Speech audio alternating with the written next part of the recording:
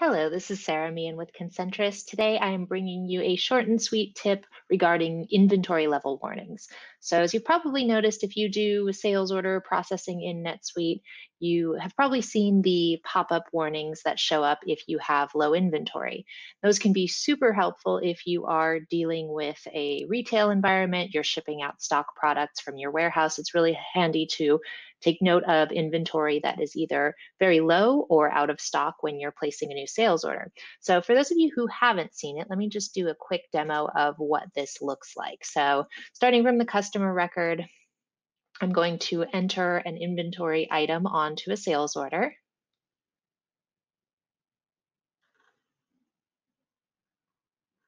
And what you'll see once this loads is when I enter that inventory item on my sales order, I'm going to get a pop-up notifying me that it is out of stock and also alerting me to the current order status, whether that item has been ordered and has units that are on the way to replenish the warehouse.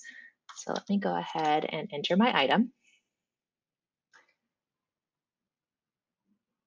And you can see here, it says I have none available for commitment, none back ordered, and none on order.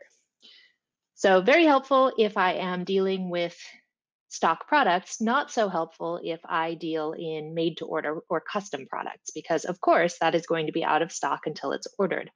So if you are tired of seeing those notifications and you are in a made to order type environment, it will save you a few clicks to disable those. And let me show you how that's done. If you go to Home, Set Preferences, as an individual user, you have the ability to turn these notifications off. You can go to Set Preferences, Transactions, Inventory Level Warnings, Uncheck. So what you'll see is when I go back to that same process of walking through a sales order, adding an inventory item, it will not give me that prompt. So I'll select the same customer.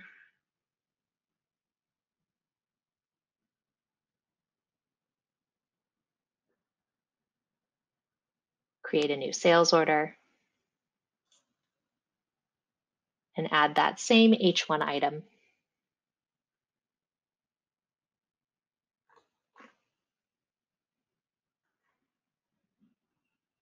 And what you'll notice is when I enter the item and hit tab, I'm no longer presented with that pop-up warning. I'm able to continue to the next line without any additional clicks or tabs or anything like that.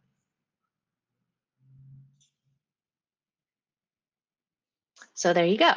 If you are looking to set this up for your users across a specific role, you don't have to have them set up their preferences individually. You can also do this by going to your role menu, managing the role that you want to disable this preference globally on.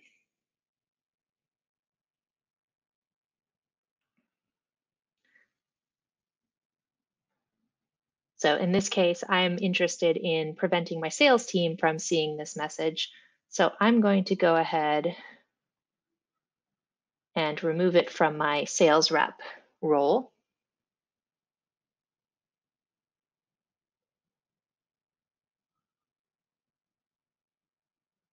And once this loads, it is located on the Preferences subtab.